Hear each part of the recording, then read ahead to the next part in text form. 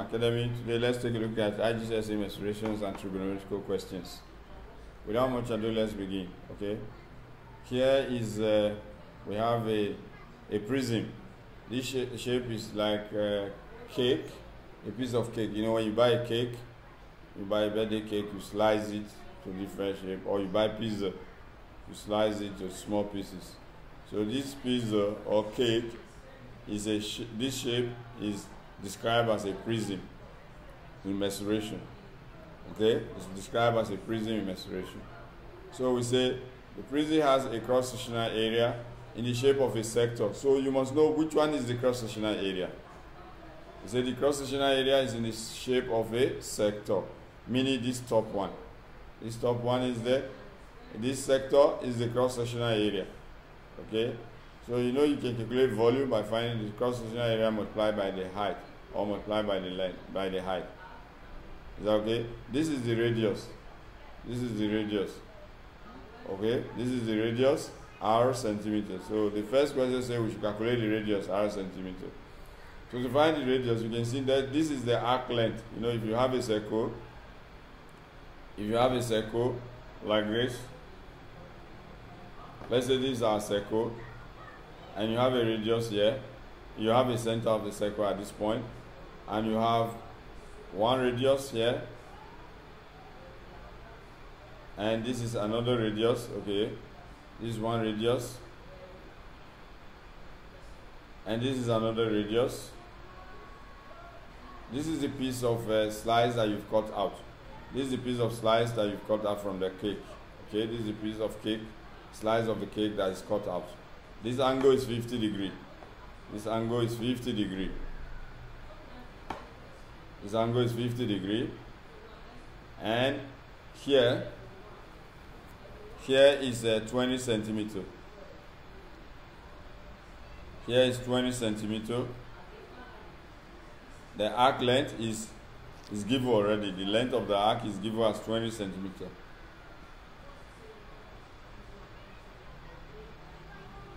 Okay, the length of the arc is given as 20 centimeter.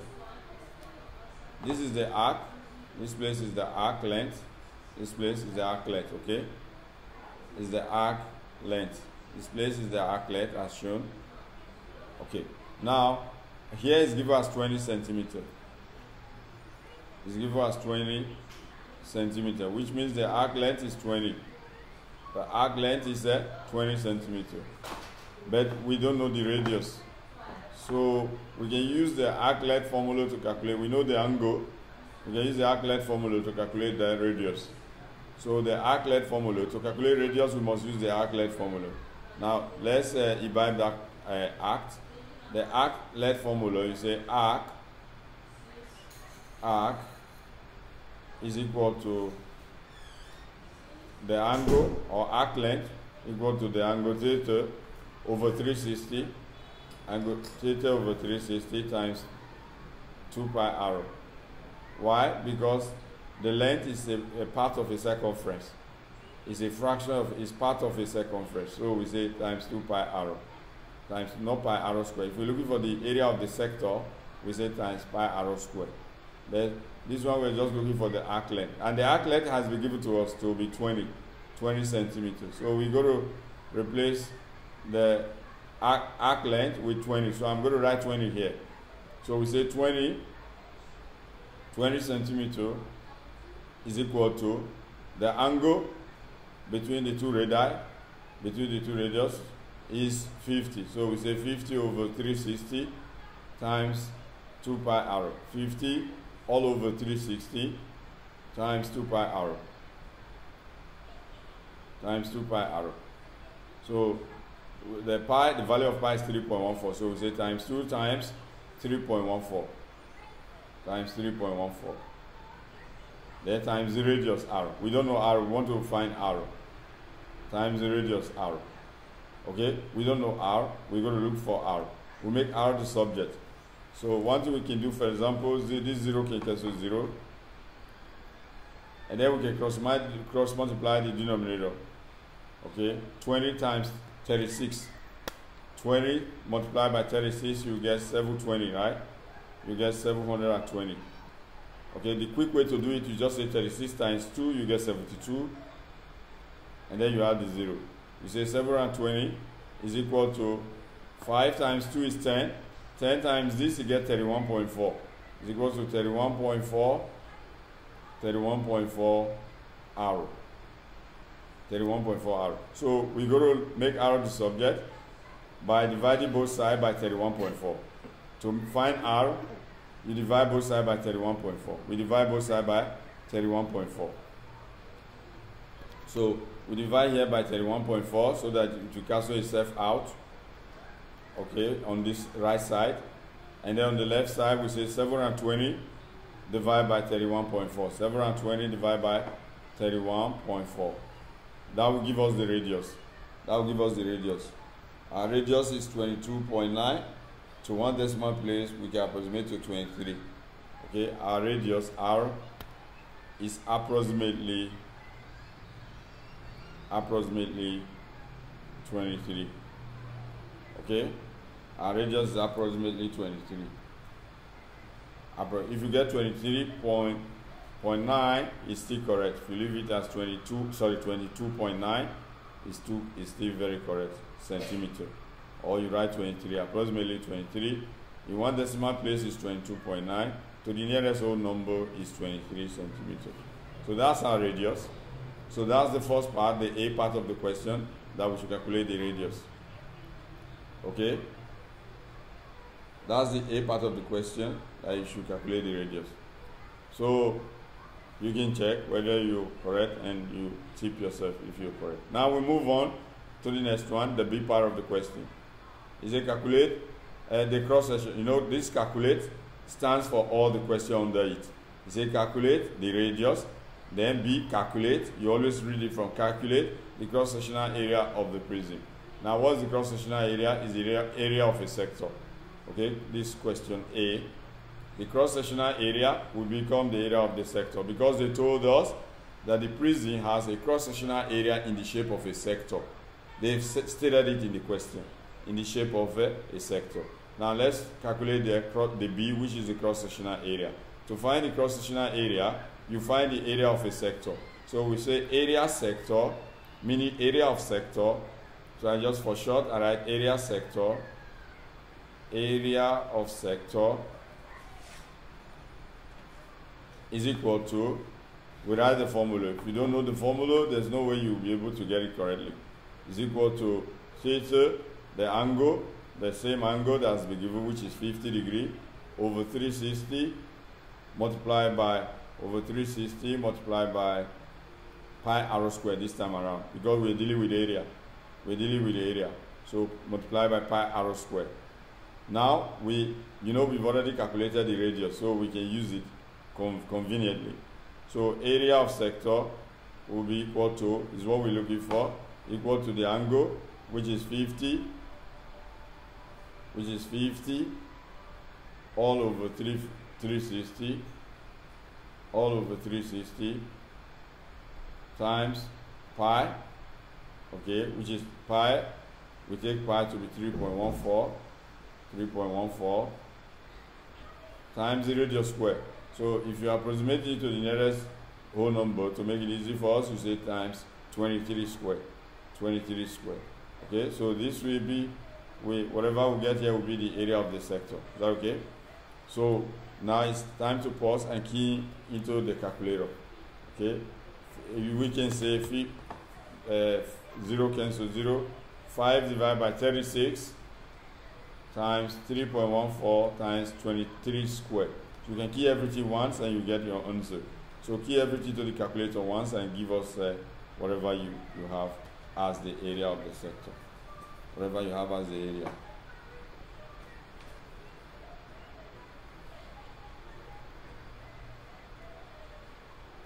Okay, so what do we get? We get 230, right?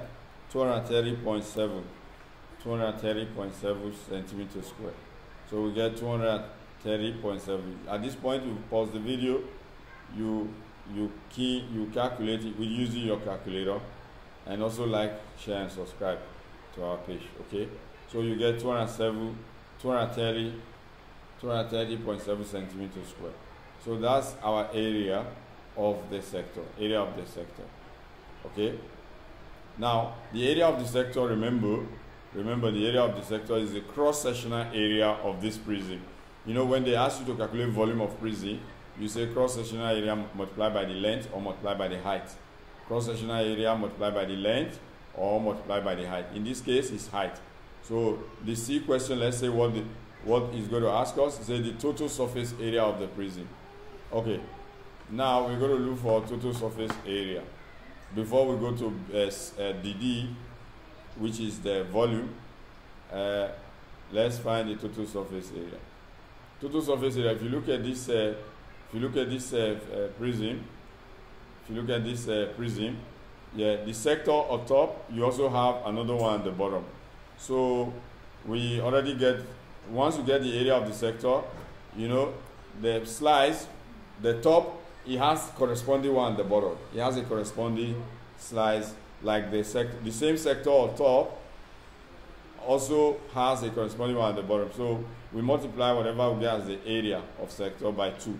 So you can say 231, approximately 231 times 2 to get the both top and bottom. Multiply by, so we get the top and bottom of the shape. So we say times 2, we get 462. We get 462 centimeters square for both top and bottom of the slice of the cake, centimeters square. Okay, now let's look at the shape again. Where else do we have? We have this rectangular face. When we do it, we also multiply by 2 because we have a corresponding one on this side. We have a corresponding face on this side. So we find the area of this face. This face, it has a corresponding one on the other side. So we find the area of this, we multiply by 2 also. So we find the area of the rectangular face, the rectangular vertical face of the prism, and then we multiply by 2. Okay, we multiply by 2. So the face looks like something like this. It looks like something like this. Just a quick show of how the face looks. So we have this place to be 8. We have here to be 8. And we have here to be the radius, which is 23, which we calculated, which is 23, right? Here is 23. So to find the area of this face, you know, we find the area, we multiply the answer by 2. Area of this face is equal to length times width, or length times height, whatever you call it, length times width, which is 23 times 8, which is 23 multiplied by 8, multiplied by 8. 23 multiplied by 8, we get 184, and then we go to multiply by 2. Remember, there are 2 of it. 184 times 2, we get 300 and something, right? 368. Multiply by 2, we get 368. Remember, we're looking for total surface area. So you find the area of each face, and then in the end we add them together. So we've done 4 because you did the area of a sector, you multiply by 2 because there are 2 faces of it, that's 2 already. You've done the area of this face, multiply by 2, that's another 2, remaining 1. Now that face, let's figure it out. And that face is the face that you don't see, it's on this side, on the eldest, on this side. So we're going to use this arc length as the length of it, and we use this 8 as the height of it. So that part that is remaining to compute the area, you know, the arc length is like, although it's like a curve, but even if it's a curve, it's still a length. You can extend it. And we've gotten it to, we've told that it's 20, right? That is 20. The arc length is 20, right? Yes, 20 centimeters. Okay? Even though it's like this, it's a curve, it's still a length, which you can straighten. You can straighten and it will give you the length, right? You can straighten it and it will still give you the length. So this one is 20 and the height is 8. The height is 8, which is, or the width is 8.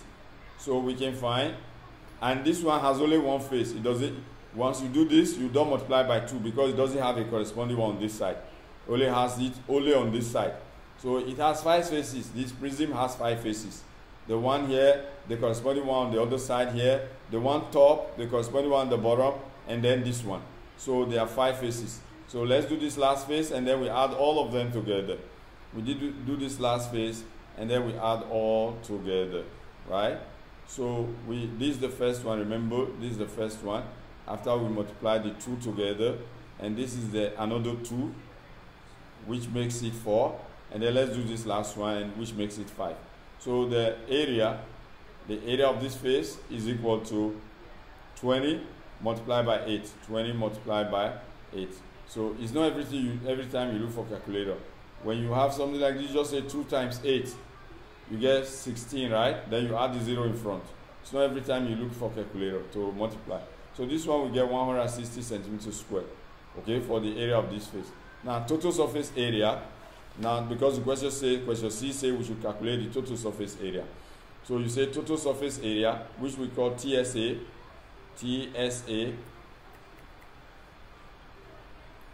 which we call the TSA, total surface area, TSA, total surface area, is to add all of them together. You say 462, which is the area of 2 faces, plus 368, which is area of 2 faces, 368,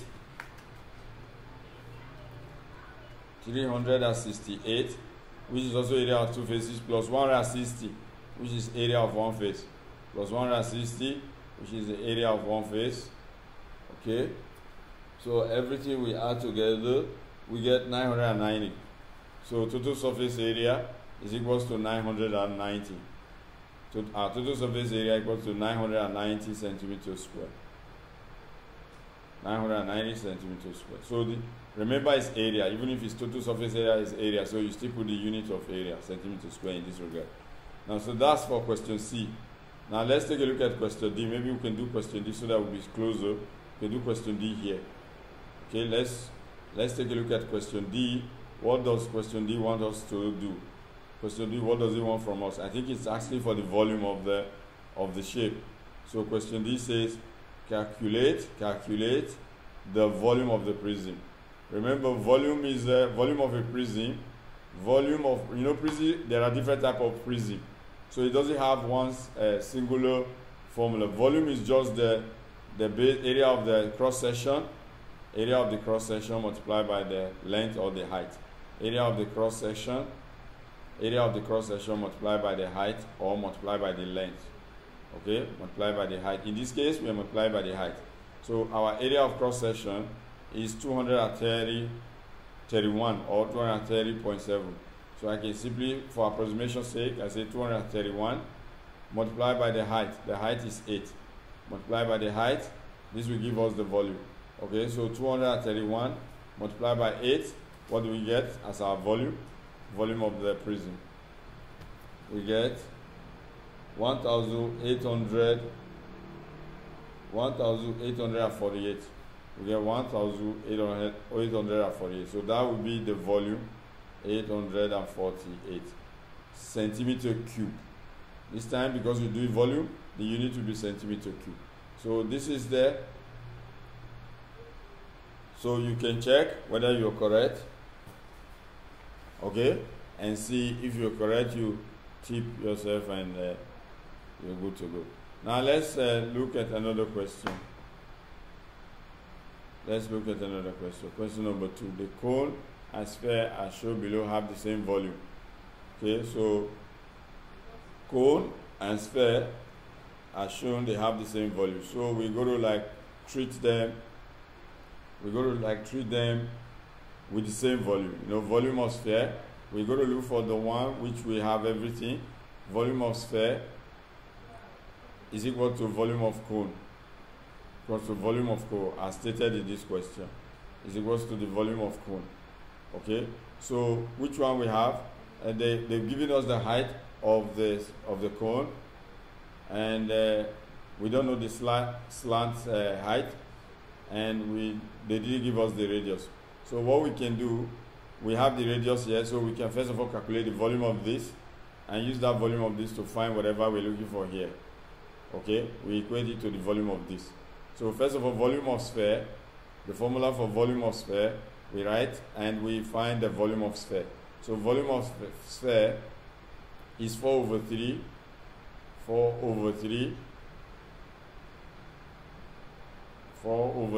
pi r cube. Volume of sphere is 4 over 3 pi r cube. So you need to know this formula, and they give you the radius. The only thing you need when you are calculating the volume of a sphere is the radius. So we're going to use the radius here. So we say Vs, volume of a sphere, is equal to 4 over 3 times pi 3.14 times 3.14, which is the value of the pi, times the radius to the power of 3, times the radius to the power of 3. Now the radius is 6 centimeters. So we're going to raise it to power 3.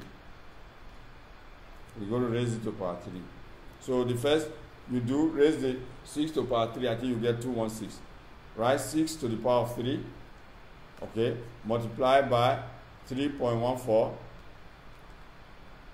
Multiply by 3.14. Then multiply by 4. Multiply by 4. Then divide the answer you get by 3. Divide the whole answer by 3. Divide the answer by 3. So we get 904.32, right? So we get 904.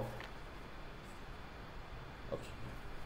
904.32 or up to 0.7, okay? 0.32, 0.4, 0.5 is okay. 0.6, 0.7 is okay. Is that okay? So that's what we got for the volume of the sphere. That's what we got for the volume of the sphere. So they say the volume of the cone is same as the volume of the sphere. So we're going to equate this one to the volume of cone. So indirectly, I already have the volume of cone. Centimeter cube, okay? You put your centimeter cube. Indirectly, we have the volume of a cone. Now, this one we're going to say, calculate the volume of the sphere. We've done that. A part of the question says we should calculate the volume of the sphere. We've done that, right? We've done the volume of a sphere. That's the A part of the question. The B part says the base radius of the cone. We have to find the base radius. Okay, radius is from the center of the cone to the end of this place. Okay, the radius is this one. Remember, we know the height. We know the height. H is 6. So we're going to use the formula of calculating the volume of cone. This one is 6. So we're going to find the base radius. Okay, so to do that, to find the base radius, is to say the B, volume of cone, which is already known. Remember, they say same as a sphere. So volume of cone, we have to know the formula. Is 1 over 3, volume of cone, is 1 over 3 pi r square. Remember this, why we say, you know, it's always the base, the cross-sectional area multiplied by height if you are looking for volume. So the cross-section is a circle. Since it's a circle, that's why we say pi r square for the area of the cross-section. Times the height, times the height. This is the formula for calculating the volume of a cone. This is the formula for calculating the volume of a cone. So if you know the formula, then the problem is half solved. The rest is to key the values to the formula. So we say this is equal to 1 over 3 times pi. Pi is 3.14 times 3.14 times our radius, which is 6. So we say 6 square. This time around square, not a cube. 6 square times what's the height? Oh no, sorry, we don't know the radius. That's what they asked us to calculate. We don't know the radius. It's the height that is 6. So we put r square here. We don't know the radius, right? So we say times r square. That's what they want us to calculate. Then times 6. Times 6. So what will we do? We're going to put the value of the volume here. What's the volume? is 904 or 905. Okay, 904, 905, whatever you got, you can use. So you say 904 is equal to 1 all over 3. So this 3, we multiply the volume, right? Because you are cross multiplying. 1 over 3, 1 all over 3 times 3.14, 3.14 times 6. Okay, here let's just multiply this and this. What's the value of 3.14 times 6? 3.14 times 6. 3.14 times 6. What do we get? 3.14 times 6, we get 80.86. So we say times 1, we get 80.86, 80.86 arrow square. 80.86 arrow square. Meaning we multiply all this numerator. 1 times 3.14 is 3.14 times arrow square times 6. We get 80.86 arrow square over this. Then we cross multiply this one. See, this 3 we multiply 904. 904 times 3. 904 times 3, we get our values. We get 2000. 904 times 3, we get 3013. So we get 3000. We get 3030. 3013.3. Okay, we can score that one. Equal to 18.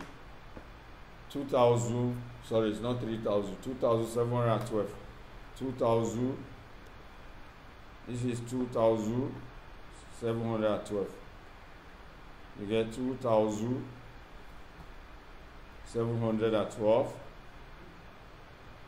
So if you cross multiply, you get 2712 is equals to 18.86 arrow square. So we're going to first divide both sides by 80.86. So we divide this one by 80.86. We get only arrow square left. 80.86. We also do the same to the left side. We divide here by 80.86. 18.86. So this we cancel this one. This one we cancel this one. So we have only arrow square on one side equal to 2712 divided by 80.86. We get 144, approximately 144. So we get 144 approximately. 144. Now this 144 is arrow square, it's not R. So to find R is to get the square root of both sides. So you take the square root of this, take the square root of this side, you get your answer. So the square root of 144 will be 12, right? Square root of this value will be 12. So radius is equals to 12 centimeter. Radius is equals to 12 centimeter. So the radius, the B part of the question, because the B part of the question says we should calculate the base radius of the cone. So we've calculated the base radius of the cone. So we can come and put the base radius on the cone. So here is 12 centimeter. The base radius of the cone is 12 centimeter. Okay? Is 12 centimeter. Then it said the C question says find the slant height S centimeter. This one. This is called the slant height. Now here, to find the C, the slant height, we're going to bring out a right angle triangle from here. Using Pythagoras theory, we're going to bring a right angle triangle. This is the height. This is the slant height, L or X in this question. And this is the radius, 12 centimeter. And it forms a right angle triangle. This forms a right angle triangle. So we're going to use Pythagoras theory. Here is 12. And the height is 6. The height is 6. Using Pythagoras theory, we find X. Okay, we find X centimeter. So remember this. So to find the X centimeter, we say X squared, the longer side, which is the hypotenuse, S squared is equal to the square, the sum of the square of this other side. So x square is equal to 6 square plus 12 square.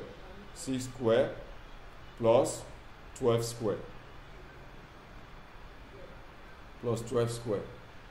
So 6 square is 36. 12 square is 144. 144. So we add this together. 144 plus 36. What do we get? Okay, you add this to this, you get 0, carry 1, bring 1 here. 7 plus this, 8. 180. We get 180. Okay, that's x squared. So to find x is to find the square root of 180. To find x is to find the square root of 180. So take square root of both sides. X will be what? Root 180. What do you get for root 180? If you take the square root of 180, okay, we take square root of 180, we get 13.4. Okay, so this slat height will be 13.4 centimeter. 13.4 centimeter.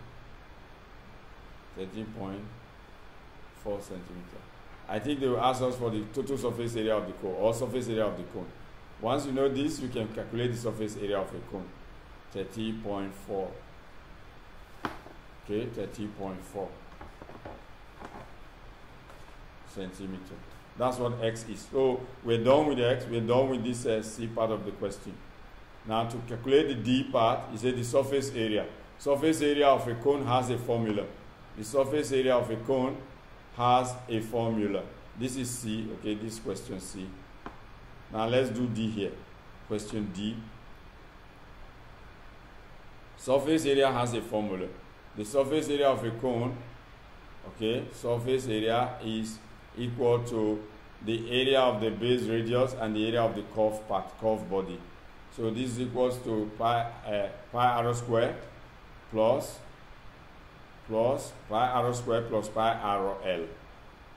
Pi arrow square plus pi arrow X or pi arrow L. Pi arrow L.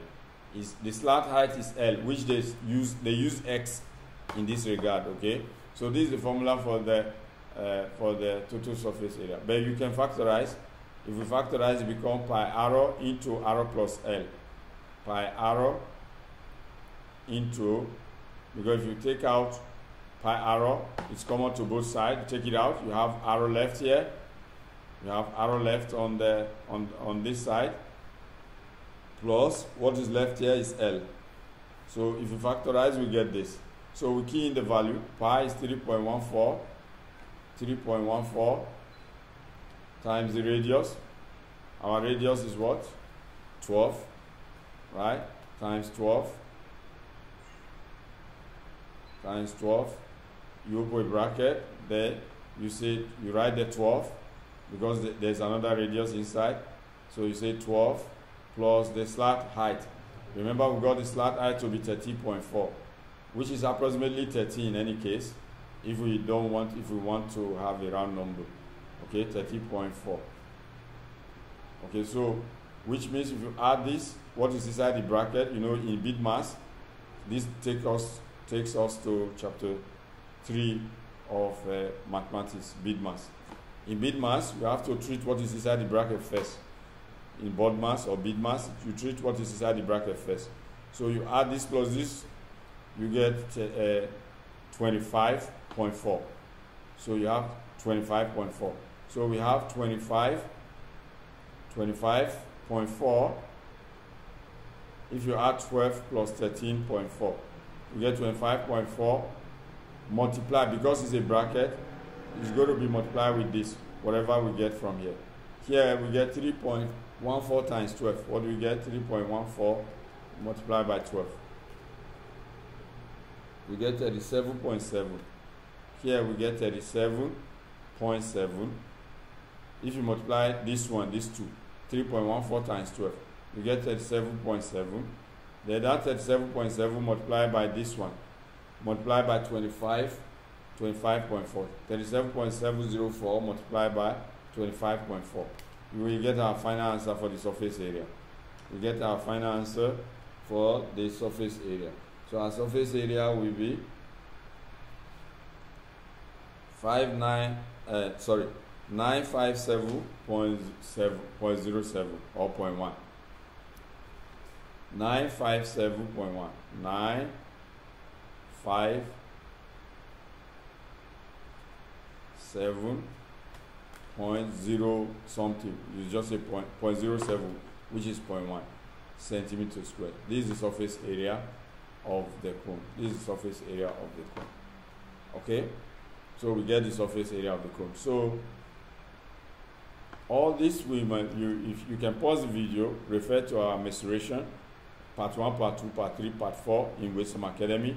Watch, like, subscribe, and share. Okay, now we have another question. I think we end this section here. We will look at the next questions in the next section. Thank you very much.